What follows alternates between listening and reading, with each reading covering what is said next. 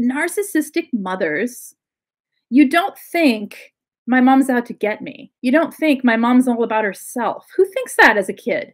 You think I'm safe in mom's view. And the thing about narcissistic mothers is often they will create a world where you turn to them. They create the anxieties that you feel, and then they become the source to fix those anxieties. It is a form of love bomb devalue. It's the same cycle. Give your kid anxieties over something and then be the person they turn to when they have those anxieties. What does that make mommy? Super important, super critical. So the one thing that can fix everything. So then you grow up and you think, well, my mom was always there helping me with, oh, wait a minute. She installed the buttons. She pushed the buttons and then she pretended the buttons weren't installed by her and fixed the problem. They create dependency. They create learned helplessness. They make children, they either do that or they push you away and make you grow yourself up. So in a scapegoat situation, they may install the anxiety button, push on it, and then when you come to them, push harder on it and make you feel like it's your fault, and then you have to fix it. But you're still turning to them because they're mom. It's tricky talking about the moms because, you know, the motherhood is a sacred thing, because moms are supposed to love you unconditionally, because narcissistic mothers give you the false image of what love is based on how they love, right? And it's hard to then say, well, that mother doesn't love their child, or that mother is not being good to their child, because oftentimes the narcissistic mom is following by the book according to how parenting should look. What they're doing is taking the information, just like they do with psychology, and twisting it to suit their needs. There's one particular thing I've been thinking about, and that is the way they always seem to weave their way into your life. From the time you're a child to the time all the way as long as you know them. The way, it's not just weave their way into your life like in a healthy, normal, your mom can be in your life kind of way. It's in this way that makes it turn the focus back to her. The way that they weave their self into your life to then turn your focus onto her from the time you're little all the way to when you grow up, right? And then some.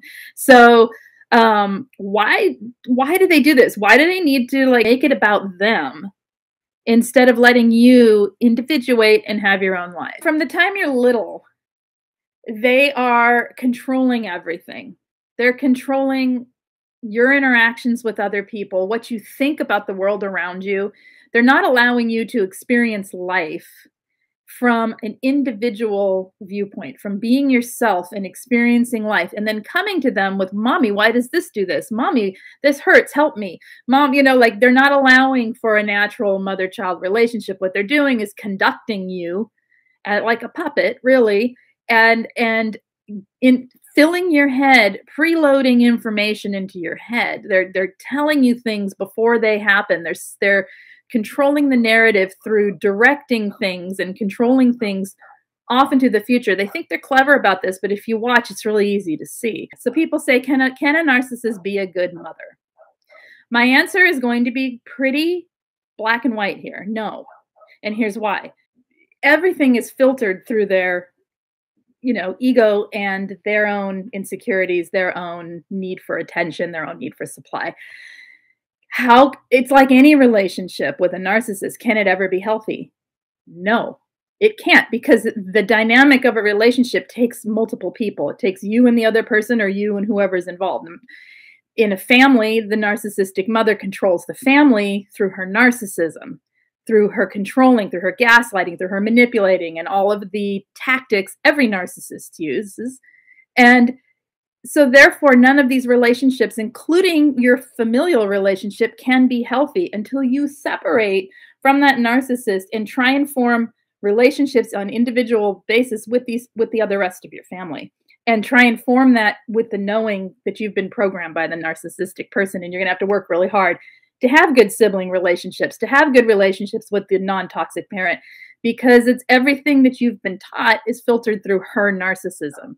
She is loading your head full of programming that then is how you relate to everyone else in the world. You see, they can twist everything because everything that they do is filtered through the lens of narcissism. They can't act outside of it. They can only act from ego, from self-protection, from their own insecurities, and from their own need to control everything and have everything come back to being about them. Even when they say things like it's for your well-being, it's for the child's well-being, what they mean is it's for my well-being, but it serves my relationship with my child.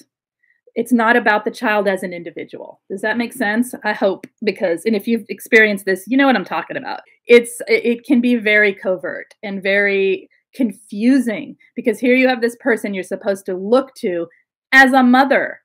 And I don't know, I work with people in coaching a lot who have had narcissistic mothers. And this is kind of a theme I hear where there's a conflict inside themselves. This is sort of cognitive dissonance, right?